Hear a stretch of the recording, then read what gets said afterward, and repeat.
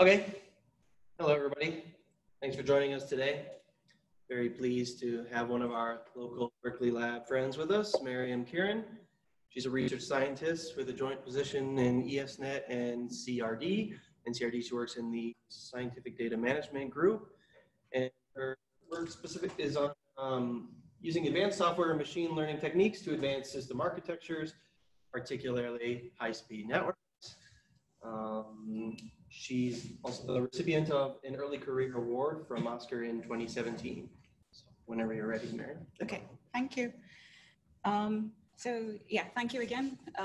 So it's been some time since I've done a talk to internally. So this is work which we're doing under the Oscar grant, but it's 2 years in, so we still have 3 more years to go. So, but we've had some recent results, and I wanted to present what we have so far.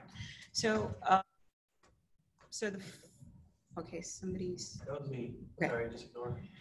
So in this work, we're going to be talking about how we're experimenting with time series prediction, particularly to do with network traffic. So the outline of the talk is, I'm going to start off by talking about how we see the future of networks and how it will leverage AI techniques to actually optimize how we currently use our high-speed networks. In particular, I'm talking about wide area networks, but the techniques we develop for wide area networks can be transferred to IoT and even smaller kinds of networks. So we look at network traffic prediction as a classical problem, and we've been experimenting with various statistical techniques and deep learning techniques and various models to see how we can improve the predictions and actually anticipate what kind of traffic we will be getting on ESnet before we make any optimal decisions.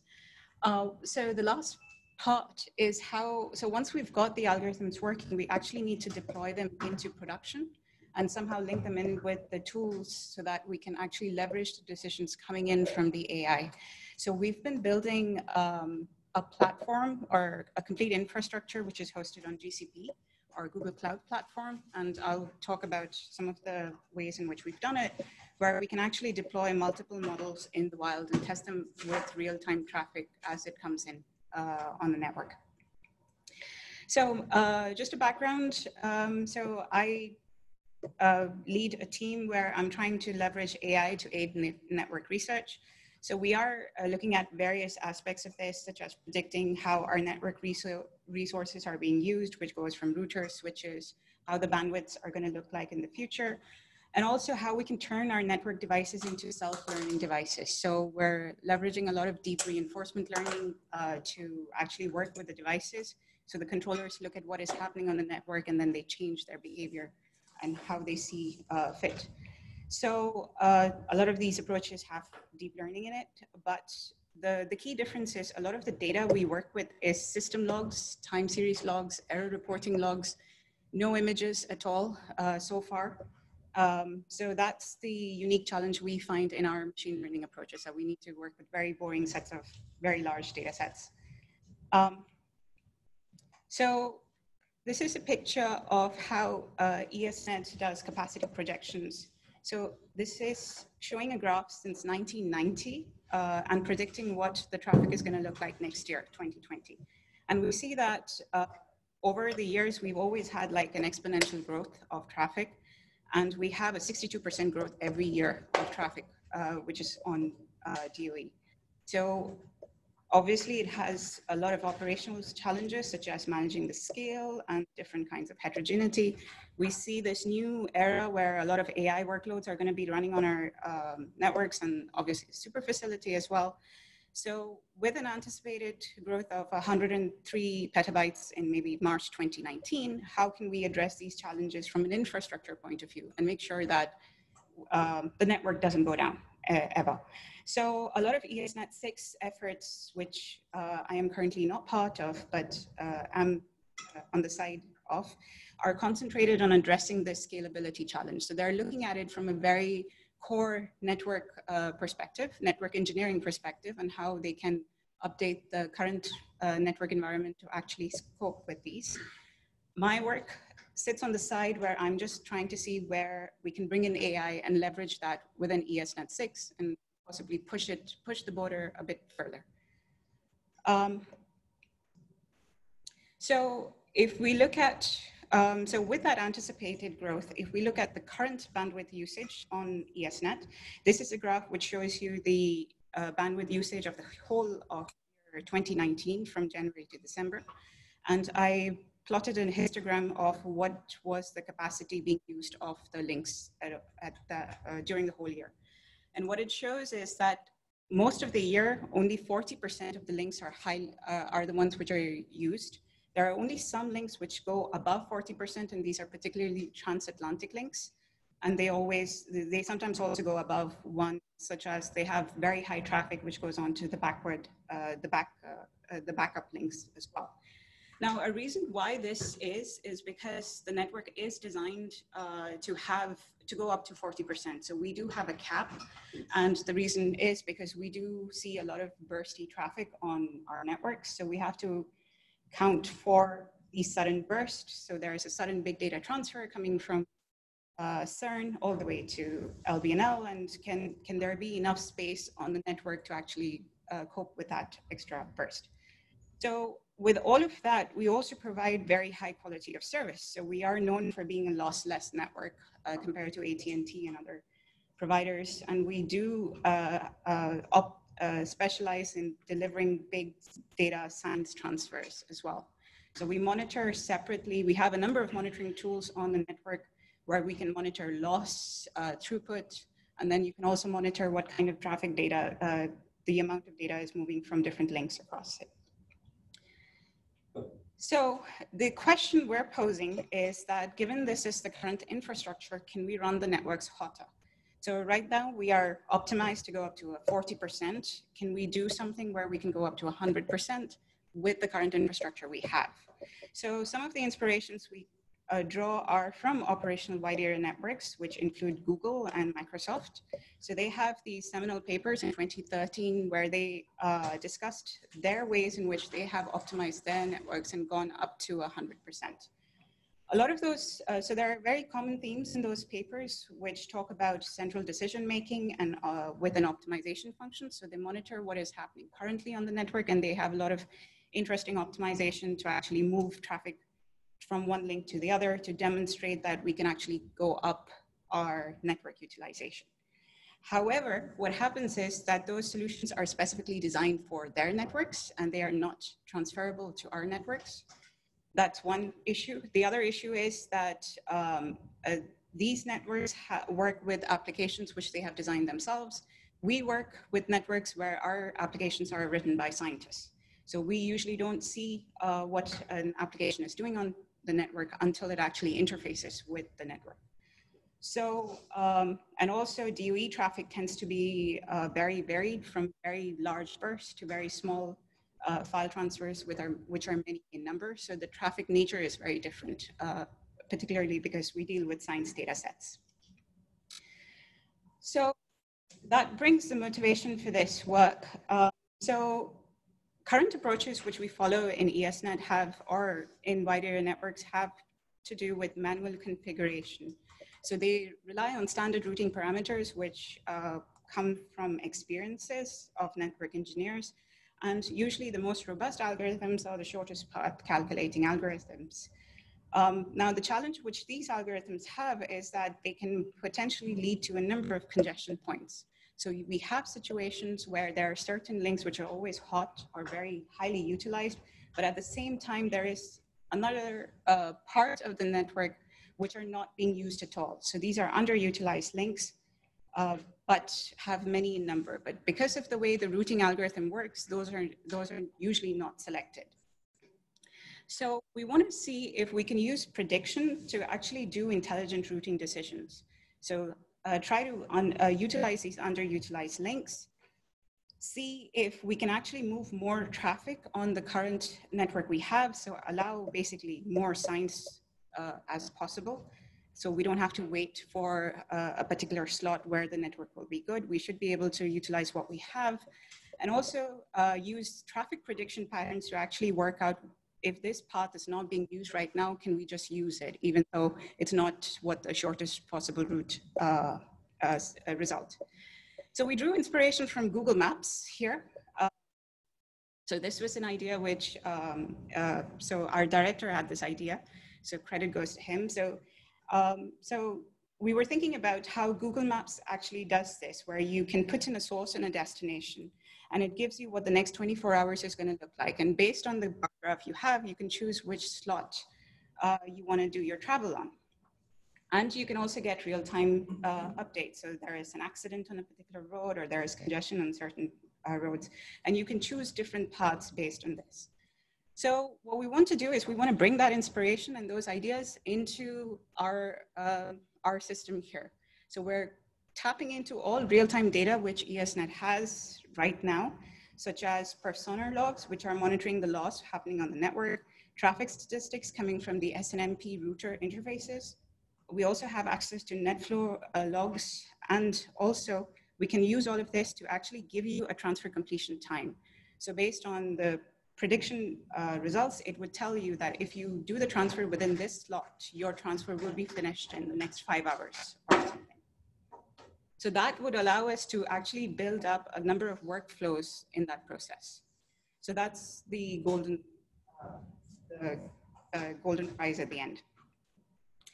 So the way we handle this Google Map idea is to leverage the time series predictions. So we take in current network traffic statistics coming from every router, and then we try to predict what the next 24 hours is going to look like in the form of bar graphs. What this is focused on is just 24 hours right now, but we can expand it further. But right now we're trying to see what are the just-in-time paths we can take. So basically we're trying to solve the traffic engineering problem, which, and look at other patterns where we can reduce congestion and optimize how we are currently utilizing it. Another way of looking at it is that if you see what the next 24 hours is going to look like, engineers can make intelligent decisions that, okay, I can turn, not turn, but they can actually leverage which particular links they want to experiment with in the next 24 hours because it's going to be less busy, for example. So they can do software upgrades, hardware upgrades, anything.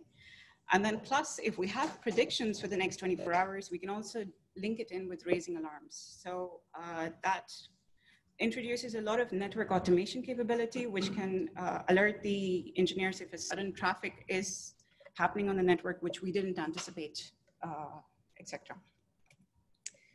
So the problem we found is that networks are actually very noisy. So this graph basically just shows you the transatlantic links from ESnet. And this is the total traffic in the year 2018. So we see that all of this is very noisy. It's very difficult to predict what the seasonality in this data is.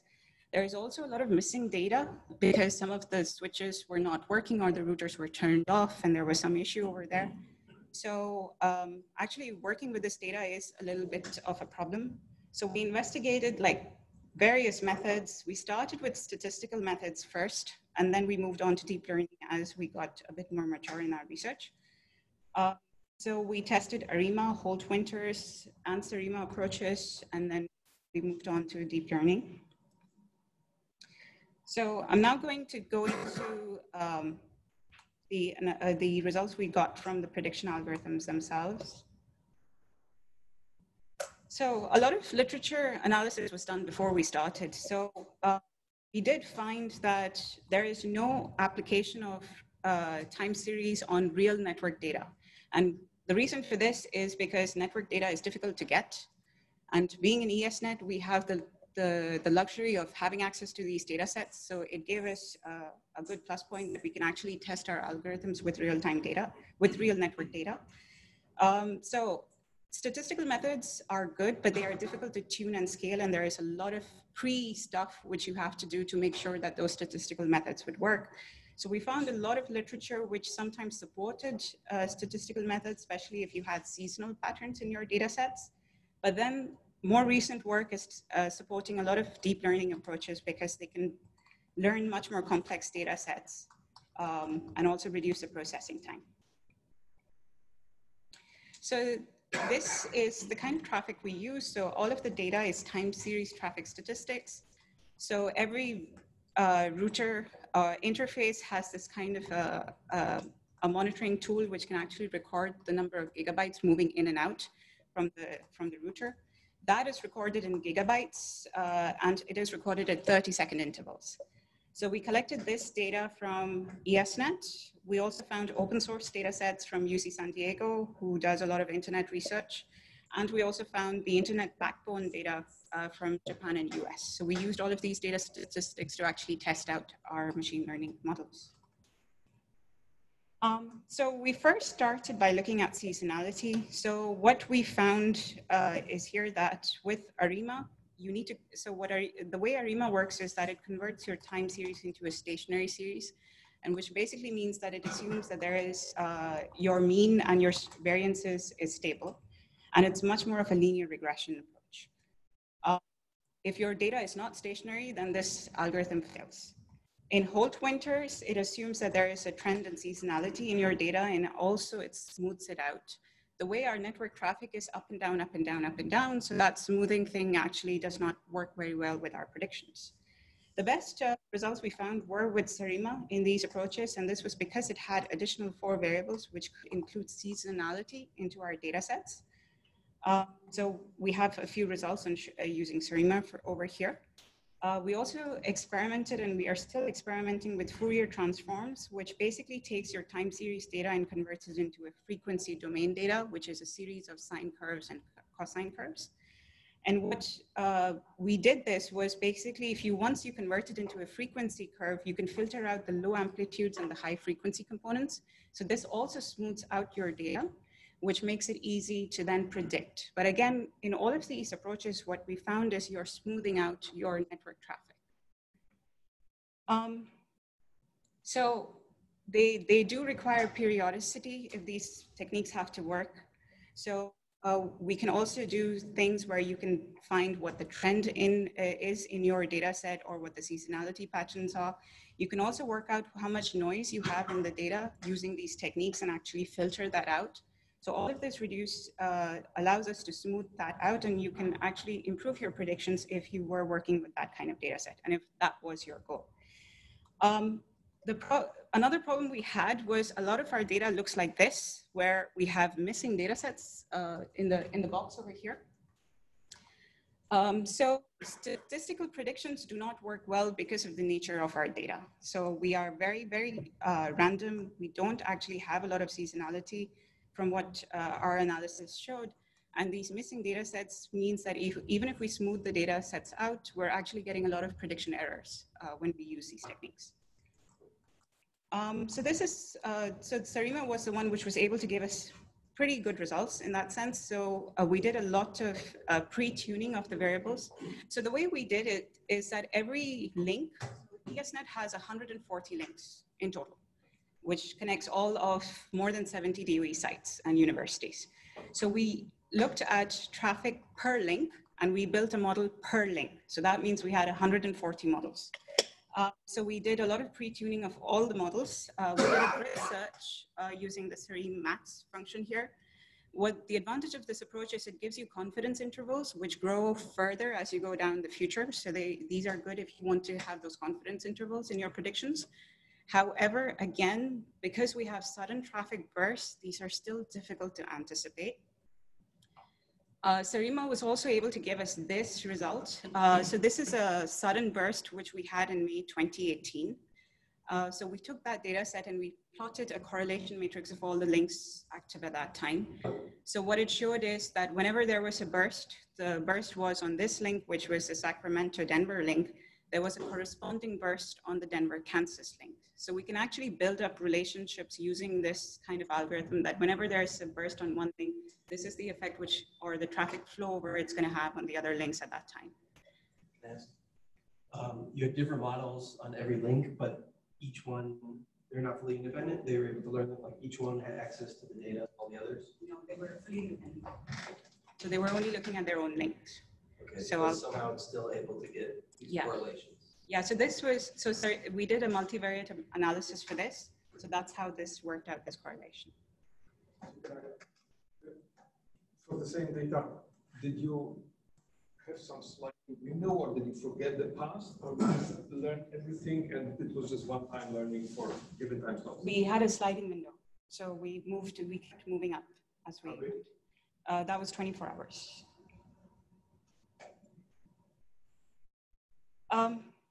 Yeah, so from the statistical, after experimenting with these statistical approaches, we actually decided to go down the deep learning route. So the assumption was that deep learning can allow us to learn more features because we don't have any seasonality and each link was behaving differently. So we did see seasonality in some links and other links were not seasonal at all. So what we did was we combined features such as, we wanted to combine features such as conference times and weekends with our traffic data to see if that would improve the predictions. And deep learning could allow us to add more features in that. So the way we did it is we treated our time as discrete sequences. So all of our time was converted into hourly intervals. And then we had discrete values for every hour. And then we built an LSTM model for those. And with those, we also added features such as the time of the day, what hour of the day it was, if it was a weekday or a weekend. So right now we just added these features and we tried to see how the LSTM models were improving. So we did start with recurrent neural networks. There is a problem with recurrent neural networks that it cannot learn, because we have the sliding window technique, there is a vanishing gradient problem with RNNs. So it wasn't able to capture long-term what was happening. So we switched to LSTMs and that does give you a better prediction. So by default, we should always do LSTMs if you're trying to do time series predictions, because you can track long time periods in this. So when we prepared the data, we binned it into hourly intervals, and this was the moving window technique where we used batches. So batches were used as a moving window to actually train our LSTM as we moved forward. Looking at literature, a number of LSTM models were discussed. So again, there is a plethora of different models which everybody kind of tends to come up with. So there is some papers we found where just one LSTM would be the best approach. 2 LSTMs would be better, or a stacked LSTM. And then there was a lot of support for sequence-to-sequence learning, which is actually putting in an autoencoder in the middle of various LSTM layers because it allows you to learn features. So what we wanted to do was to test which, so again, this is not an architect, so this turned into like which architecture is best for this kind of an experiment. So we wanted to test which architecture would be the best. So just a little bit on sequence-to-sequence approaches. So this has been favored as one of the best approaches because they've used it to predict what video frames are going to look like in the future based on what the current techniques are. And also it's been very successful in text translation.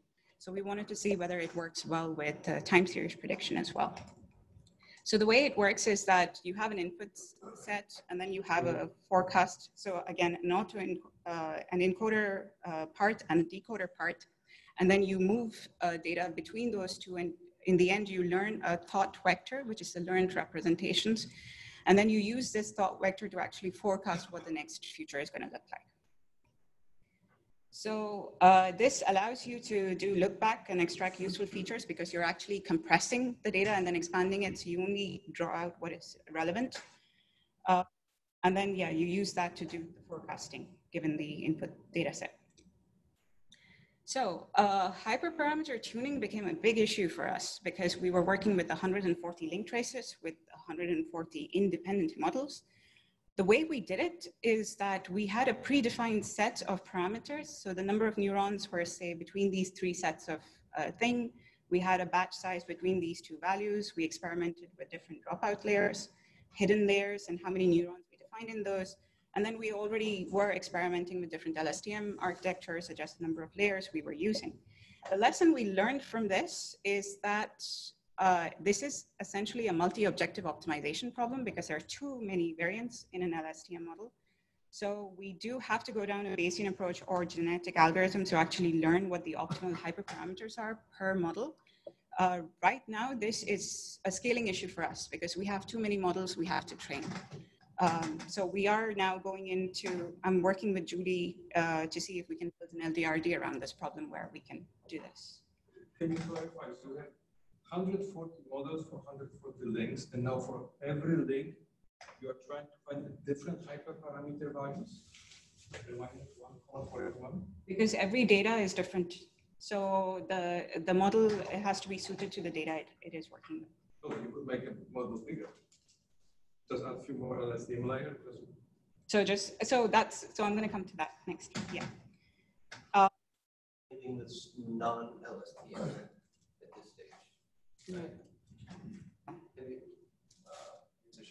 At the end maybe, but have you tried like convolutional neural networks and?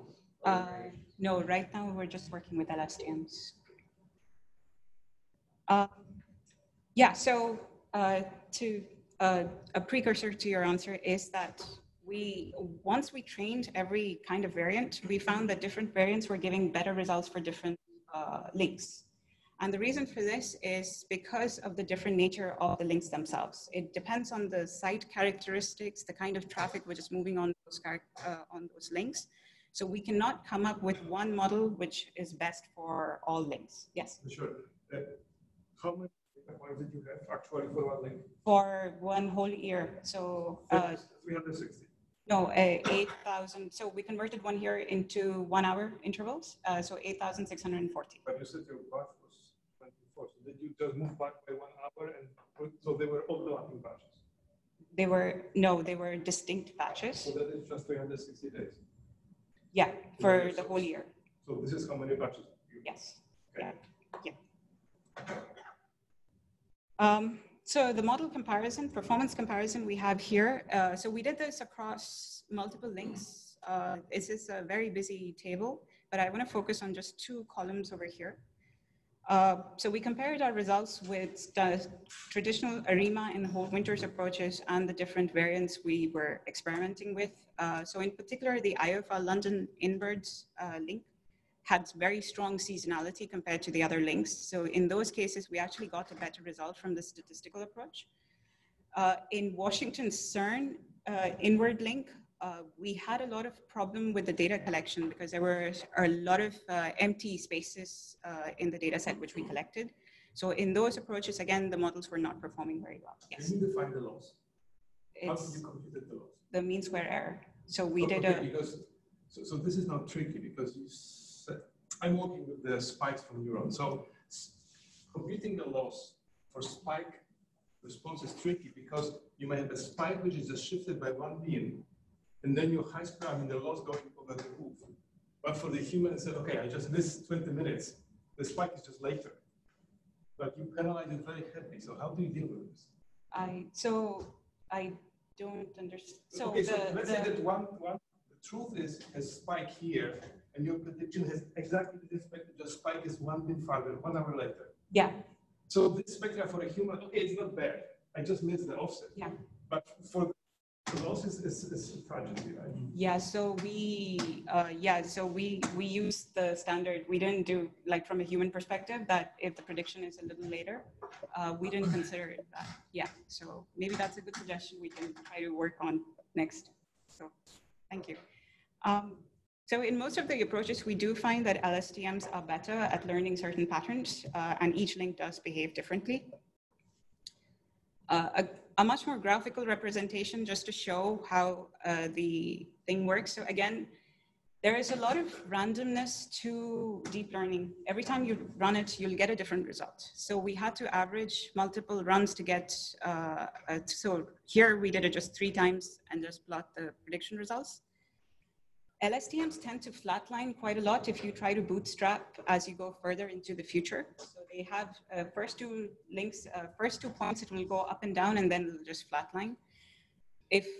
So the way we solve that is basically just add more training data. So the more training data, LSTMs were able to learn those patterns up and down, up and down, up and down better, which prevented it from flatlining in the future. There were a lot of parameters to tweak. So we had a student who was working with us last year, and what she did was she basically just compared the different activation functions. So took out sigmoid, replace it with softmax, tanh, relu, and then she tried to see what the mean square error varied with all of those activation functions as well as, and we found that the best one was with tanh activation functions.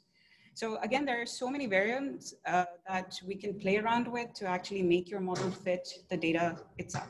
So that's just what I wanted to show here. So some of the learnings we had from this time series prediction work is that statistical methods are good to go with. They are very quick to process, very quick to write, but they do depend on seasonality in your data, and there is a lot of pre-work you have to do. So there is a lot of parameter search you have to do for all the global variables you set in a statistical model. And these can influence the predictions you make.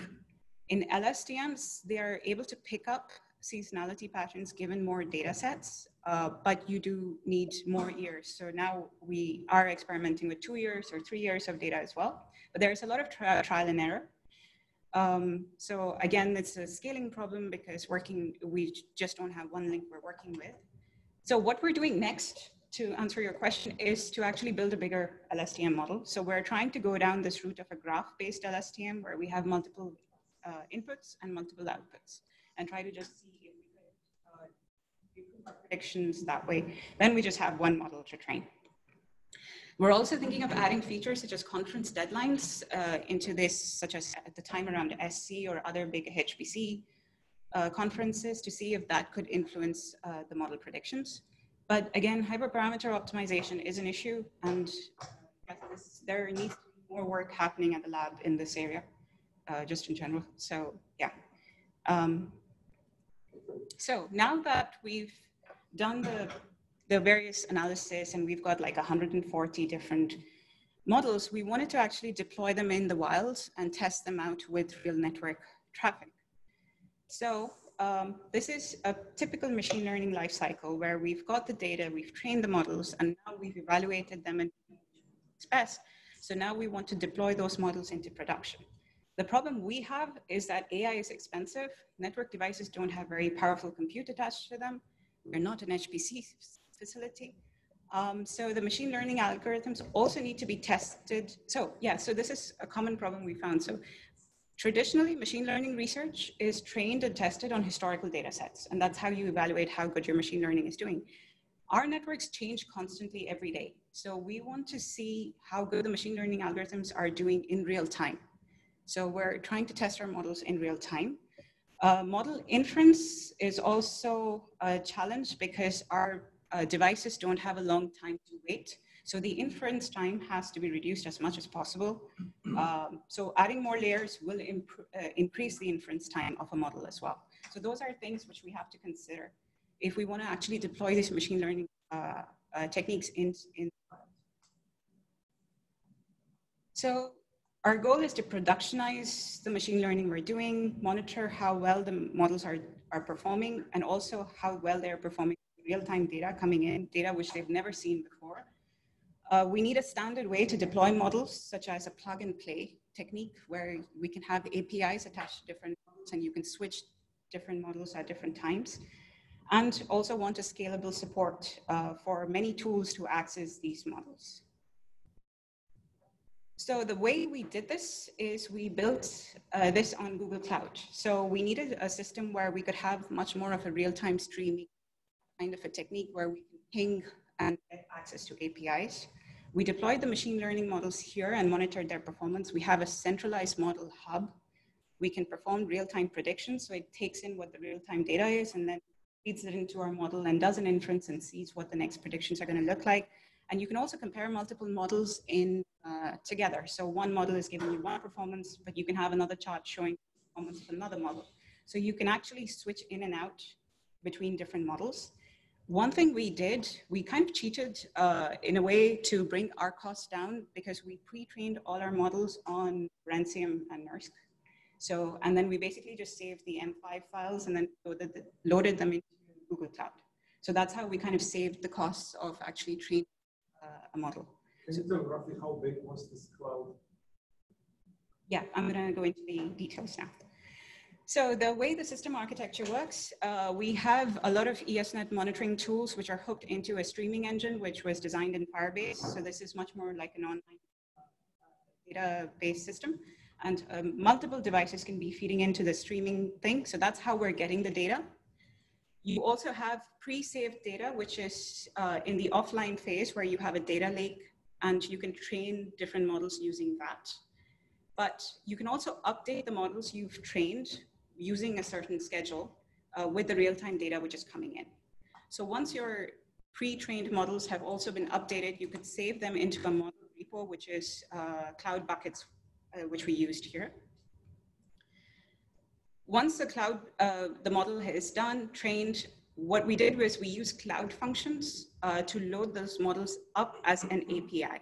So when the data came in, it called those cloud, so when a data came in, the cloud function ran and it called the model as an API to produce the predictions. So those predictions were offered to our service, which was NetPredict and other automation services. But you can also have a performance monitor or a trust dashboard, which is running in the background to see how well your predictions are performing with the real-time data which is coming in. So it's, so I have a few slides where I go into more detail of this. So the system features we built in are flexible timescales. You can set up different times at which you want the models to be updated. It's scalable.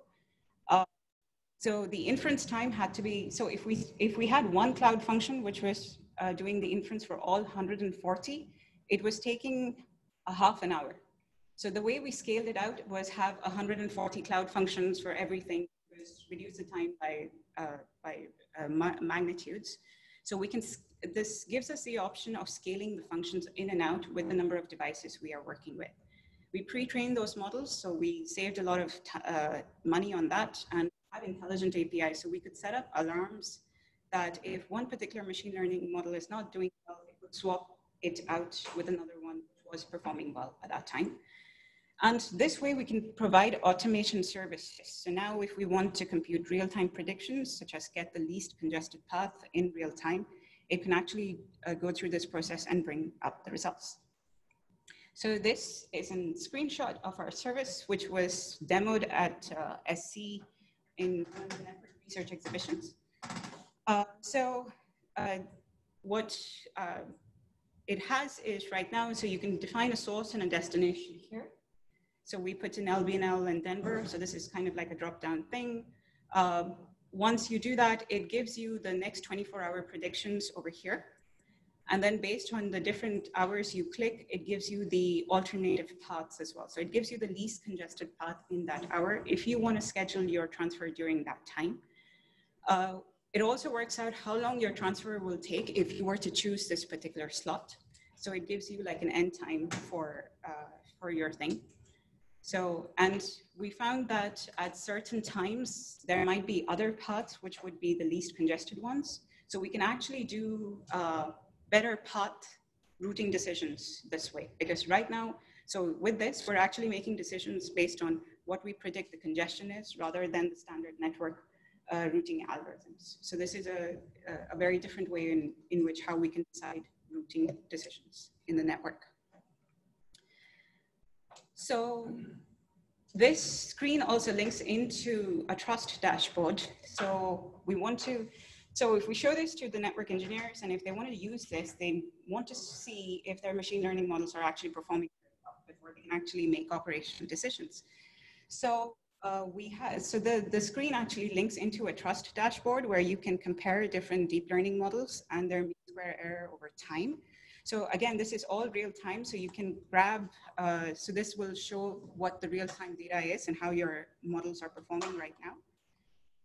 You can test different models together, you can put them together, and you can also see that certain models who actually perform very well on certain days are deviating as they go forward.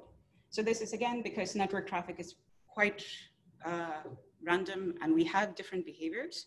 So at that time, we can see that maybe another model actually starts performing better and you can swap it out. Yes. I probably missed it, but you have multiple models, but all those models will also get updated with the data from last day. From real time. Yeah.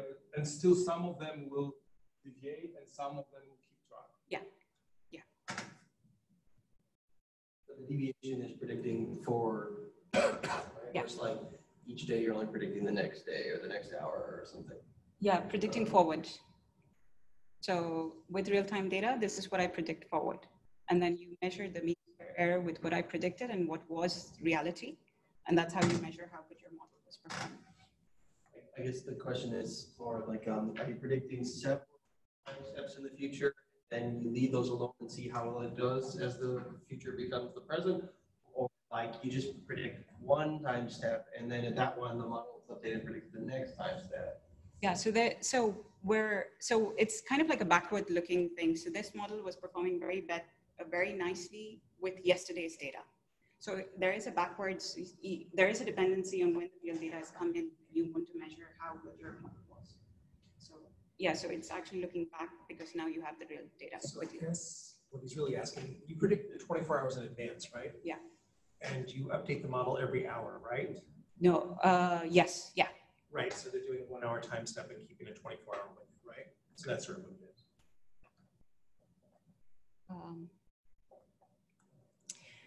And you are saying that the model is good if it predicted just next hour or the whole 24 hours? So right now, this graph, the trust dashboard, is next hour. We want to push it to 24 hours. So that's current work right now. So the good thing is that the flexibility of this kind of an infrastructure is huge. We can hook into any ESnet tool or device. We can scale to as many devices or any changes, even if they do on the side of things. So this can exist as a completely independent system which just hooks into what engineering decisions are being made. You can also try out new models as research matures. We see that we might have a very good time series prediction model today, and tomorrow someone will come and say that my model is better. So this allows us to basically easily switch different models in and out and work with real world challenges. So we're connecting to various ESnet devices, but this kind of infrastructure also allows us to tap into IoT networks and IoT sensors. So we can do the same work which we've done for ESnet devices with IoT networks. And that is one of the areas in which we are also expanding in. Now, the cost is a big problem when you work with commercial clouds. We have a lot of expertise. I am a software engineer myself. Our team has a lot of software engineers as well. We played around with a lot of cloud services to actually bring the cost down. So we experimented with different Redis databases and other databases. And we tried out different things to actually bring the cost down. So this whole infrastructure now runs for $10 per week. And I have to monitor this because I'm actually charging this to my project. So I cannot afford to pay like multiple dollars per month. Now, the advantage of doing this is that this makes a very good case for the facilities because I can then take it up to the facilities and say, this is only going to cost you $10 if we were to provide this service to users to use. The hardest part of all of this, so again, the inference time is problematic. So it's not only just the machine learning training and the accuracy of the machine learning models, but we also have to reduce the inference time. Because you can imagine users or engineers using this service and they don't have a lot of time to wait for the machine learning model to finish running. Converting all the code to cloud functions is good. And there's an additional criteria that cloud functions have to finish within 9 minutes. So all of your code has to be optimized to finish within 9 minutes if you are using cloud functions. If we go down the route of using virtual machines, these are very expensive on GCP. And then we played around with different cloud services and various database models. So ESnet also has a NetBeam project. So they have a lot of expertise on how we can optimize how GCP can be used. And Peter was part of this team to do this as well. Now what we can do is, so this infrastructure is now deployed, so we can train per ESnet link or even site. We can train hundreds of individual models. We can bootstrap them with real-time data coming in. We can automatically update these models whenever we want and offer many services. And yeah, we're also expanding to IoT sensors. So this is my last slide. So we have been running simulations to see whether using congestion information can improve the traffic. And we have found that there should be a 30% improvement and in lesser congestion points if we were to do transfers based on what our time series prediction algorithms are giving us. So this works very well with simulations. So now what we're going to do is we're going to start doing this in testing in a production network. So we're interfacing with Oscars, which is another ESnet tool, which allows you to set up virtual links. So what we're going to do is that Oscars will take in information which the time series prediction algorithms are giving to actually set up those paths rather than using the standard routing algorithms which Oscar uses. So we're working with a lot of ESnet engineers to actually get some time on the production network where we can safely do these experiments. Working with commercial clouds has its advantages. So we had the situation where there was a power outage during SC and a lot of demos failed because a lot of the devices were turned off because our demo was hosted on GCP. We didn't have that issue. And that is something which doesn't get noted enough, that to have that kind of a capability, because again, services have to be kept online and running, and how can we work if we try to, so we do want to explore if there are in-house solutions for this, but these are things which we also have to think about. So ongoing work, we are continuing to work in deep learning models to improve predictions. We also have a very strong stream of work happening in deep reinforcement learning and control optimization. So we're also using those techniques to actually allow network controllers to learn as they interact with the network.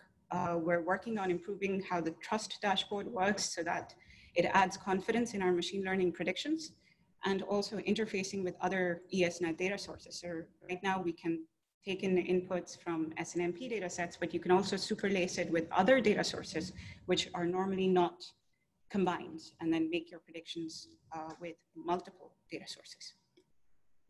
So this would not be possible with this amazing team. So I don't work alone. But we also have a lot of acknowledgements from ESnet engineers who are constantly supporting the work we do. And that is it. The app which I showed is actually hosted on this website. So if anybody wants to go and play with it, please do.